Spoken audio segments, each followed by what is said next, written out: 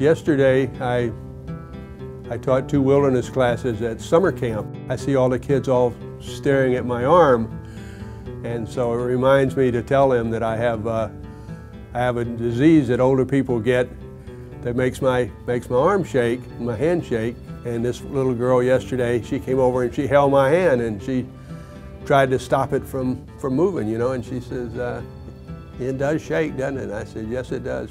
I first noticed my Parkinson's because of the tremor, and I read about the Parkinson's Institute and called and made an appointment. On the appointment slip it says, why are you coming here? And I put on there, I want to know what I've got.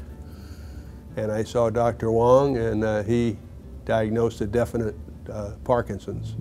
Parkinson's disease is one of the major neurodegenerative diseases of aging, Alzheimer's being the other. Probably affects over 1 million people just in the United States alone. The classic symptoms most people will recognize: a shaking hand, slowness of gait, rigidity of the muscles, a stooped posture. It is a progressive disease and it's incurable. The big problem in Parkinson's disease is that sooner or later we get side effects of therapy, and those can be worse than the disease itself. There's a big emphasis in our disease, in addition to medications, for exercise, dance, yoga. Anything that helps with movement and keeps patients moving seems to be of benefit in this disease, and we believe it's as important as the medications. There's a desperate need to find some way to intervene to stop the progression of the disease or reverse the progression of the disease. We can't get to the area of the brain in Parkinson's that's affected. It's deep in the brain. It's called the substantia nigra, because it's not accessible. We would damage the patient irreparably. So we don't have a way to actually get real Parkinson's disease cells from humans.